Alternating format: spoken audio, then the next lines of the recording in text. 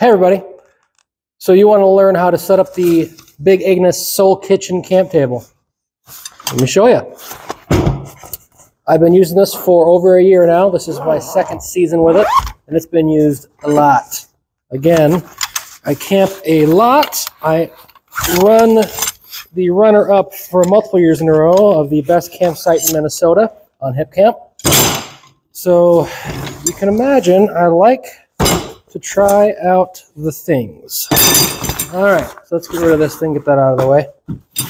So you're going to have basically three basic components: the tabletop, the carry case, and then the skeleton.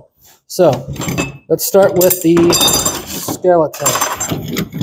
So what's nice is that it's all shot corded just like their chair is, meaning you can only set it up one way. You can't really mess it up. It has to go in there a certain way. So let's do that. Let's work our way around here.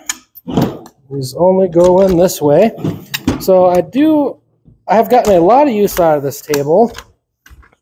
I've had it at my cabin, I've had it camping, I've had it camping again and again.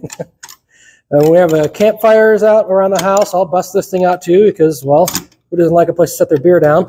And also their snacks. So I've gotten a lot of use out of this thing thus far. Okay, so you can see it set up, right?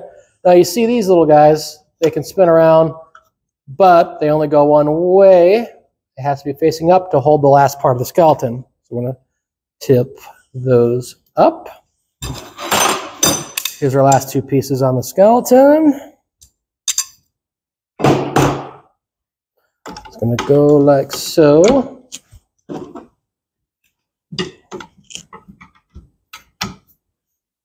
All right, pretty straightforward, right? Now, take your top. See this little pouch right here? And there's another one on this side. That is for this. It is a support bar. So, you're going to take that Velcro off. That allows this to slide all the way through it. Like that. See how that slides through? That allows you to get it into this pocket here. You want to fully seat it, stretch it out, make it rigid because this is going to support the whole table.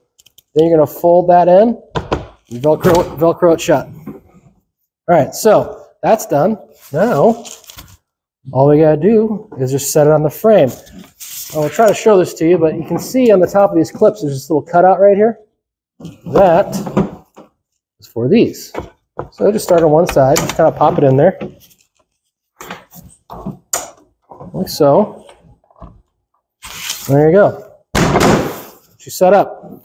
So that's how you set it up. Take a look at the other video I'm going to have, my review on my thoughts so far on it. But overall, pretty easy to set up. You can't mess it up. It only goes together one way, and they basically foolproof it, as you can tell. So there you go. Hope that helps you out. Take a look at our next video.